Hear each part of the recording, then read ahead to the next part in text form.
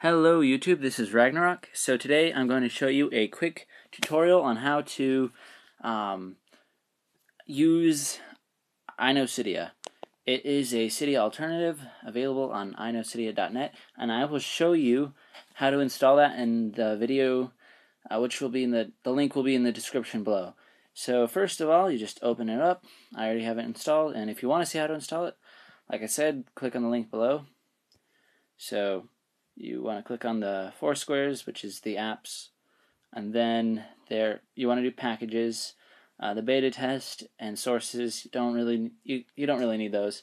Beta test is basically just you can kind of view the next upgrade of iNoCydia that way. It's a lot more buggy. So like I said, go there and then hit packages. And then there's apps and tweaks. I'll show you the tweaks real quick.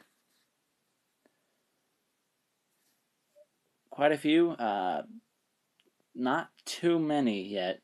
It's kind of, they upload a lot themselves, but the nice thing about iNoCydia is people can upload anything they want, their own apps, their own tweaks. So a lot of developers are already they've starting to catch on. And if there's anyone out there that's watching this that is a developer and has an app or a game that they really want and they can't put it on Apple stores, this might be one way to do it. So here's some apps I'll show you real quick.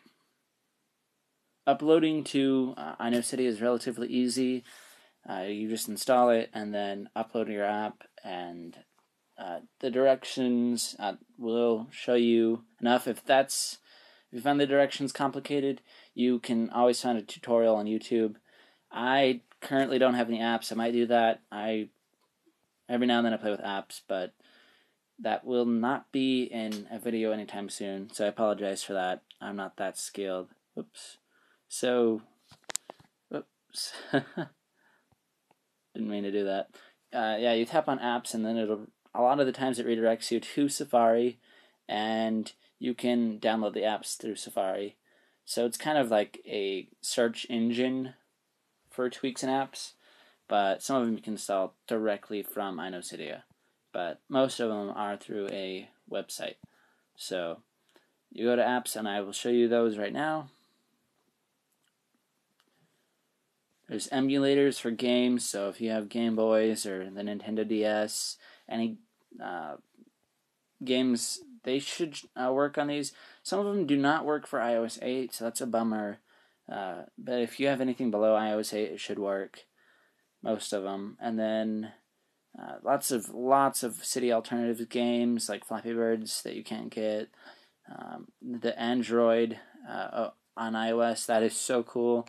But unfortunately, when I upgraded to iOS 8, it no longer works. So when they update that, I will let you guys know with a tutorial on how to use that. It's pretty cool. And then, like I said, lots of Cydia alternatives, Minecraft, Pocket Edition mods and tweaks. There's tons and tons of apps on here. I'll show you all of them. Keep scrolling. And that's about it. New apps are added quite often. And there's other ways to get new apps on here as well. So upload them directly or through their website. It doesn't matter. Real quick, if you do not like iNoCydia, I will show you how to delete that. So if you look closely, you cannot delete it this way. It's kind of a bummer, but it's also a safety precaution because a lot of these tweaks, some of them revolve around iNoCydia. So you go to Settings. You go into General, and then you scroll down to Profiles, and I have 3 right now. You can ignore those. Go to iNoCydia 2.0 or whatever version it is. 2.1 is the next one, and then you click on Delete Profile, and I have a generic code. Delete. It's removing it, and it's done. You go back, and it's gone. iNoCydia is gone. So if you guys want to know how to install that, I will show you a tutorial on that in the video below. And that's it. So thank you so much. You guys have a great day. Like, comment, subscribe. If there's something you guys don't like about how I'm doing, give me. I love feedback. Some of it, if you're gonna hate, go ahead. I'm totally okay with it. Just try to keep it cool. So thank you guys so much. You guys are awesome.